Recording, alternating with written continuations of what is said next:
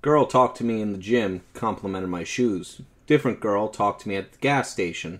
Told me not to buy Monster because it's bad for me, and I should get milk or water instead. Third girl put her hand on my shoulder blade at the grocery store and asked if I needed help. Fourth girl gave me a free Frosty and small Coke at Wendy's while I waited on my french fries to be done. Did the timeline shift? Are they after my virginity? The source of my wizard powers? Why are the girls talking to me and touching me after 31 years of radio silence? I don't like it.